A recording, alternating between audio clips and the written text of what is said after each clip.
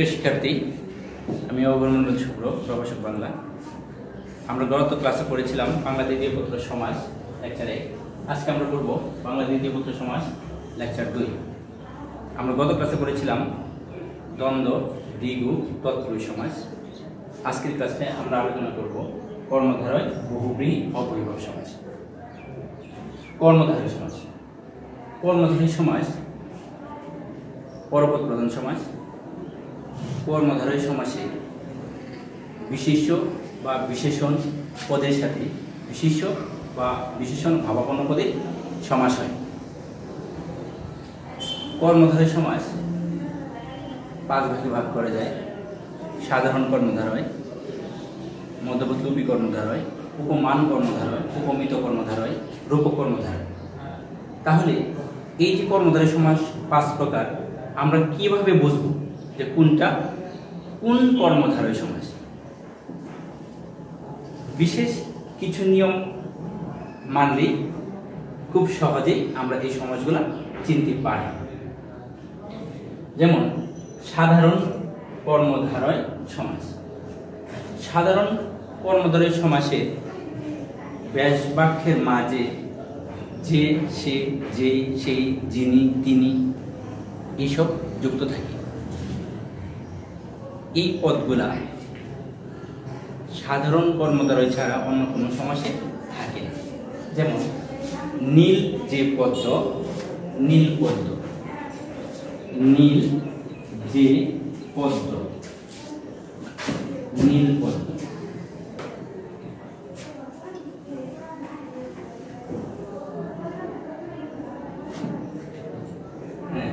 নীল পদ্ম, নীল বিশেষণ, পদ্ম বিশেষ্য, মাঝখানে যে আছে। সুতরাং আমার সংজ্ঞার মধ্যে ছিল যে কর্মধারয় সমাসের ব্যাস বাক্যে যে, সে, যেই, সেই, যিনি, তিনি, যা, তা এই সমস্ত পদ যুক্ত থাকে, তা সাধারণ কর্মধারয় সমাস। তাহলে আমরা দেখতে পারি যে আমাদের ব্যাস বাক্যে যে আছে, নীল পদ্ম সমাসে ব্যাস বাক্য করতে গেলে, তাহলে যেহেতু আমরা ব্যাস বাক্যের মাঝখানে নীল বিশেষণ পদের পরে যে পেয়েছি, তাহলে এটা আমরা বলতে পারি যে নীল পদ্ম সাধারণ কর্মধারয় সমাস। আমরা আরেকটু খেয়াল করে দেখব যে যাহা কাঁচা তাহাই মিঠা, কাঁচা মিঠা। যিনি লাড় তিনি সাহেব, লাড় সাহেব। যিনি হেড তিনি মৌলবী, হেড মৌলবী। এইগুলা সাধারণ কর্মধারয় সমাস। এবারে আমরা আসবো মধ্যপদ লুপি কর্মধারয় সমাস। মধ্যপদ লুপি কর্মধারয় সমাস।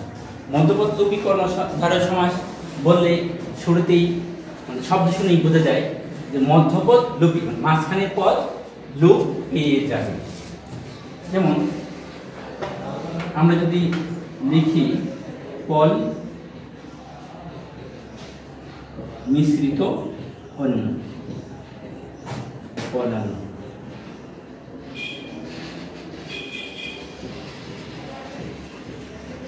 পল মিশ্রিত অন্য, পলান। এই যে মাঝখানের পদ মিশ্রিত, এটা লুপি পল আর অন্য মিলে পলান্ন হয়েছে। তাহলে পলান্ন মধ্যপদ লুপি কর্মধারয় সমাস। আরো হতে পারে স্মৃতি জ্ঞাপক সৌধ, স্মৃতিসৌধ। সুখ প্রকাশক সভা, সুখ সভা। হাতে পড়ার ঘড়ি, হাত ঘড়ি। এগুলা মধ্যপদ লুপি কর্মধারয় সমাস। আমরা যদি আরেকটু খেয়াল করি, শিক্ষা বিষয়ক সচিব, শিক্ষা সচিব, শিক্ষা বিষয়ক সচিব।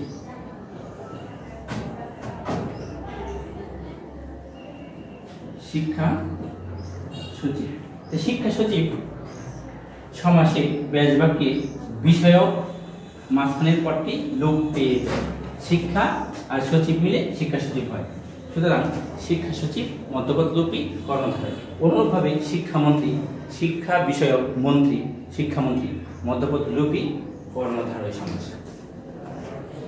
এবারে আমরা আসব উপমান, উপমান কর্মধারয়, উপমিত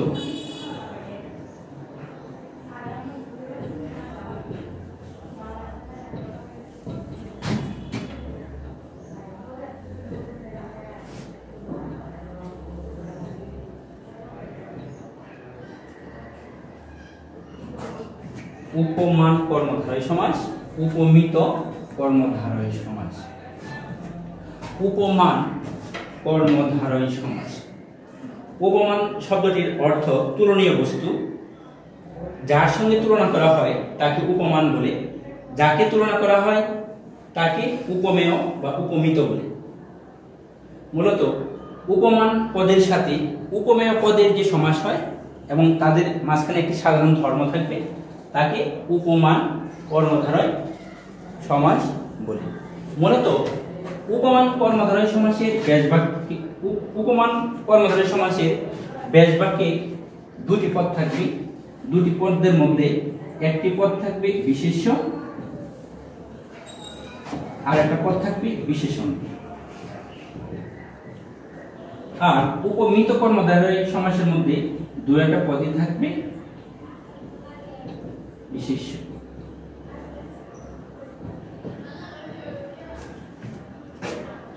তাহলে ওইভাবে আমরা দেখতে পারি যে উপমান কর্মধারয় সমাস বিশেষ্য যোগ বিশেষণ উপমান, আর বিশেষ্য যোগ বিশেষ্য উপমিত। এটা কেন বললাম? আসলে ওই যে উপমান, উপমেয় শিক্ষার্থীরা যখন পরীক্ষার মধ্যে মাথায় অনেক চাপ থাকে তখন তারা এগুলা খুব সহজেই ভুলে যায়।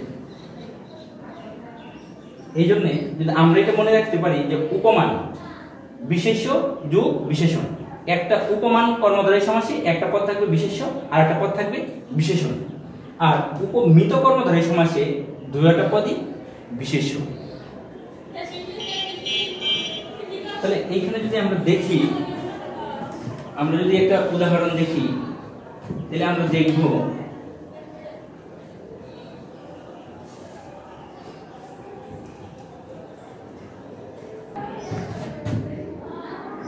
পুরুষ পুরুষ সিংহের ন্যায়। পুরুষ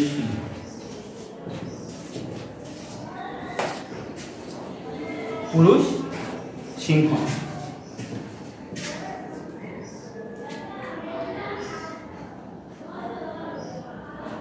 তাহলে এই পুরুষ সিংহ সমাসে ব্যাসবাক্য পুরুষ সিংহের ন্যায়। এখানে পুরুষ উপমেয়, সিংহ উপমান করে।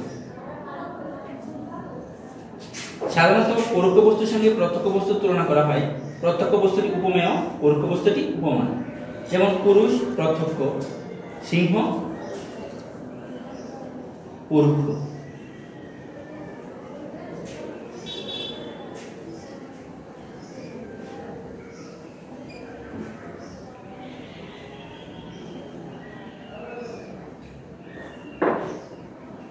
তাহলে কুসুমের ন্যায় কোমল, কুসুম কোমল।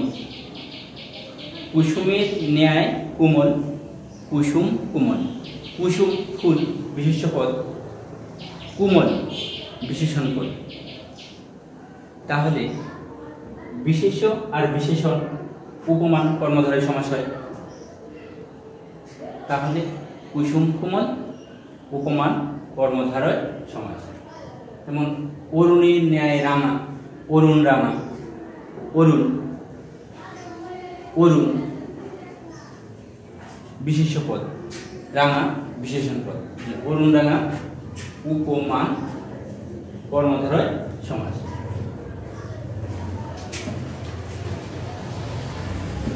এবারে আসবো আমরা উপমিত কর্মধারয় সমাস। উপমিত কর্মধারয় সমাসে উপমেয় ও উপমান পদ এর সাধারণ ধর্মে উল্লেখ থাকে না। উপমিত কর্মধারী সমাসের পূর্বপদ ও পরপদ উভয় পদই বিশেষ্য পদ হয়ে থাকে।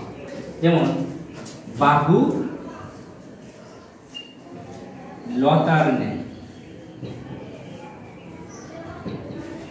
বাহুলতা, বাহুলতার ন্যায় বাহুলতা, বাহু বিশেষ্য, লতাও বিশেষ্য।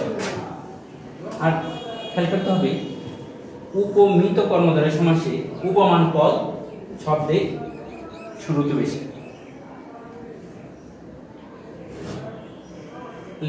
তরু পল্লবের ন্যায়, তরু পল্লব, এগুলো হচ্ছে উপমিত কর্মধারী সমাস। আমি আবার বলছি, শিক্ষার্থীদের যেটা বিশেষভাবে খেয়াল রাখতে হবে এটা হচ্ছে যে উপমান কর্মধারী সমাসে পূর্বপদ না শুধু একটা পদ বিশেষ্য আর একটা পদ বিশেষণ। আর উপমিত কর্মধারী সমাসে দুইটা পদই বিশেষ্য পদ হয়ে থাকে। আমরা কর্মধারী সমাস নির্ণয় করতে গিয়ে যখন আমি উপমান আর উপমিতর মধ্যে দ্বিধান্বিত হব, তখন আমরা দেখব যদি একটা পদ বিশেষ্য আর একটা বিশেষণ হয় তাহলে উপমান, আর যদি উভয় পদ বিশেষ্য হয় তাহলে উপমিত। এরপরে আছে রূপক কর্মধারী সমাস। রূপক কর্মধারী সমাস উপমান ও উপমেয় পদের মধ্যে অভেদ কল্পনা করা হলে তাকে রূপক কর্মধারী সমাস বলে। রূপক কর্মধারী সমাসের ব্যাস বাক্যে রূপ কথাটি থাকবে। যেমন রূপক কর্মধারী সমাস হচ্ছে অভেদ কল্পনা, যেটা বাস্তবে সম্ভব নয়। যেমন ক্ষুধা নয়, ক্ষুধা রূপ অনন, ক্ষুধা নয়। ক্ষুধা কিসের মতো? আগুনের মতো। আসলে বাস্তবে কখনোই মানুষের আগুনের মতো ক্ষুধা লাগতে পারে না, সেটা অভেদ কল্পনা। এরকম অভেদ কল্পনা থেকে রূপক কর্মধারী সমাসের সৃষ্টি হয়। এখন আমরা যদি দেখি মন মাঝি, মন মাঝি, মন রূপ মাঝি।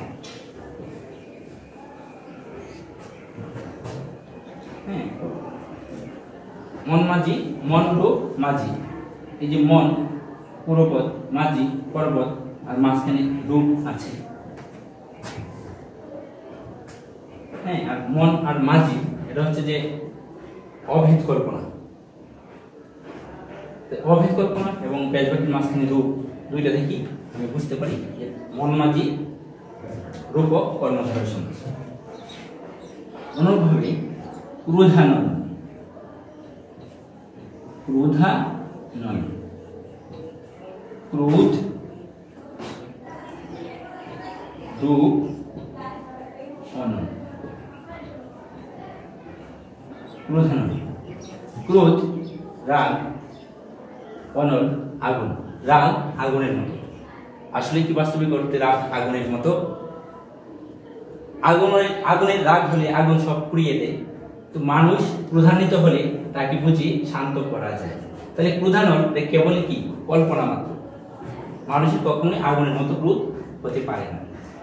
তাহলে ক্রোধানল সমাসে আমরা যদি ব্যাসবাক্য করি, ক্রোধ রূপ অনল, ক্রোধ পূর্বপদ, অনল পরপদ, ব্যাসবাক্যের মাঝখানে রূপ কথাটি আছে, তাহলে আমরা সহজেই বুঝতে পারি এটা রূপক কর্মধারয় সমাস। তারপরে আসবো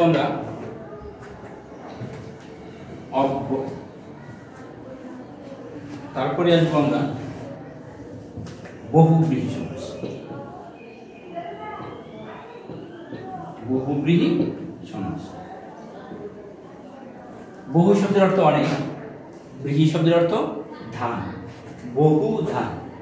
আসলে বাস্তবিক অর্থে বহুব্রীহি সমাসের সংজ্ঞা হচ্ছে যে সমাসের পূর্বপদ ও পরপদ কোন পদের অর্থই প্রাধান্য না পেয়ে অপর কোন তৃতীয় পদের অর্থ প্রাধান্য পায় যে সমাসে, তাকে বহুব্রীহি সমাস বলে। আমরা যদি দেখি সুনয়মান, সুনয়না।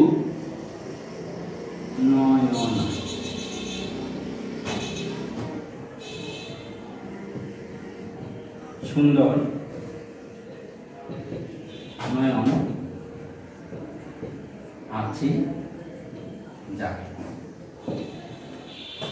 সুন্দর নয়ন আছে যার।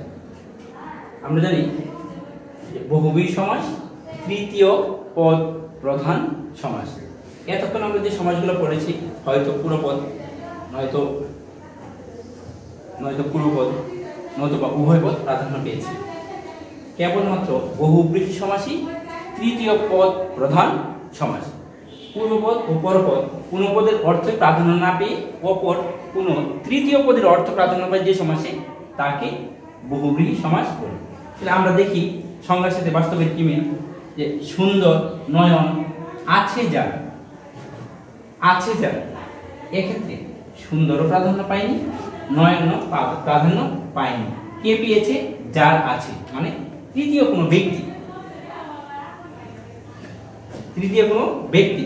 সুন্দর নয়নের জন্য ব্যক্তিকে আমরা মূল্যায়ন করেছি।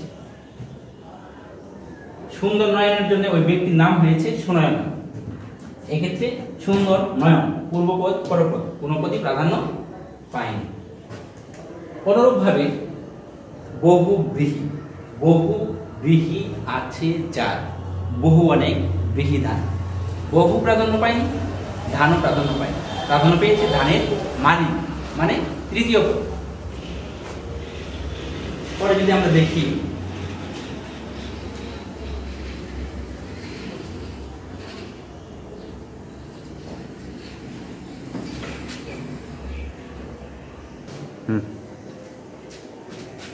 আশি বিশ,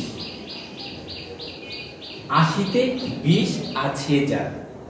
আশি মানে দাঁত, বিষ গরম, যার দাঁতে বিষ থাকে তাকে আশি বিষ বলে। কিন্তু আসলেও এখানে দাঁত আর বিষ কোনোটাই প্রাধান্য না পেয়ে তৃতীয় পদ সাপ প্রাধান্য পেয়েছে। আশি বিষ বলতে আমরা সাপকেই বুঝে থাকি।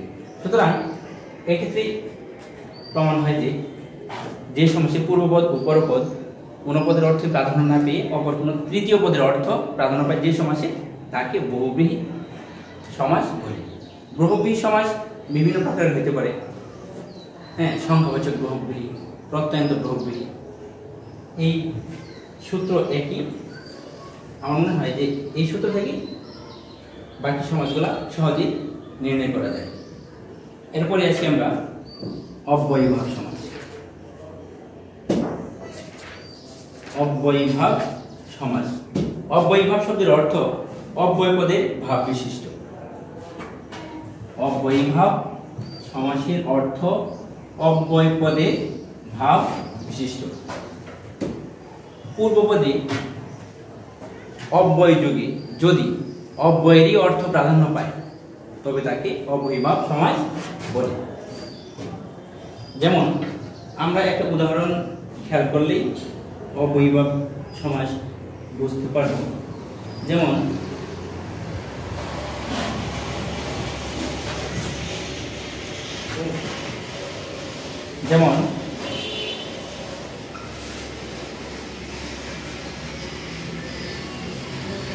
পা থেকে মাথা পর্যন্ত,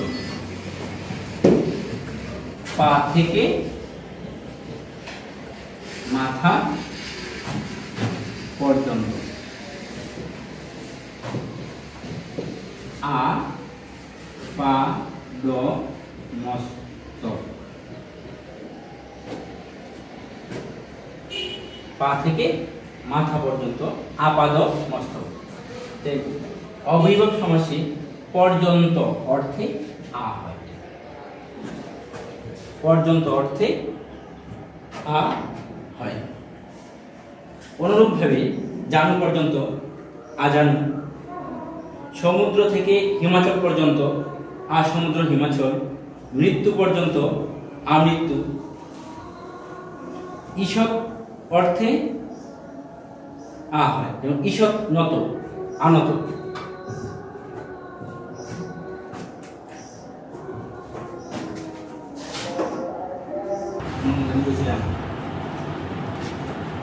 অব্যয়ীভাব সমাসের গঠন যদি আমরা খেয়াল করি দেখব অবিভাজ্য সমাসের গঠন অনু, প্রতি, নি, নির, আ, উপ, যথা, উ, পরি, প্র, পর এই সমস্ত উপসর্গ যুক্ত হয়ে থাকে।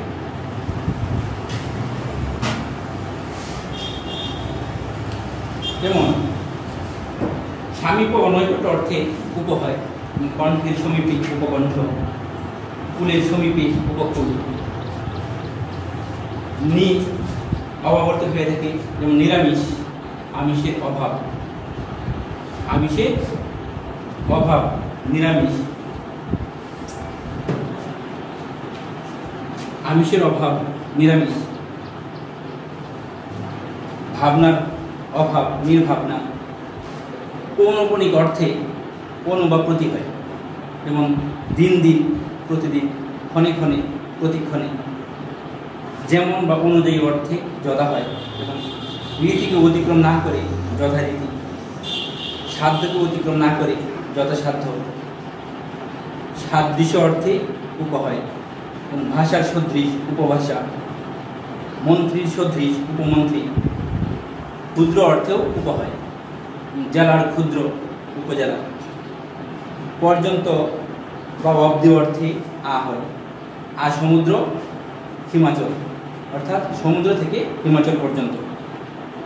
জানু পর্যন্ত আ জানু। ঈষৎ অর্থেও আ হয়, এবং ঈষৎ মতো আনত। বিরোধ অর্থে প্রতি হয়, যেমন বিরুদ্ধ পক্ষ, প্রতিপক্ষ, বিরুদ্ধবাদ, প্রতিবাদ। অতিক্রান্ত অর্থে উৎ হয়, যেমন বেলাকে অতিক্রান্ত, উৎ বলে। শৃঙ্খলাকে অতিক্রান্ত, উচ্ছৃঙ্খল।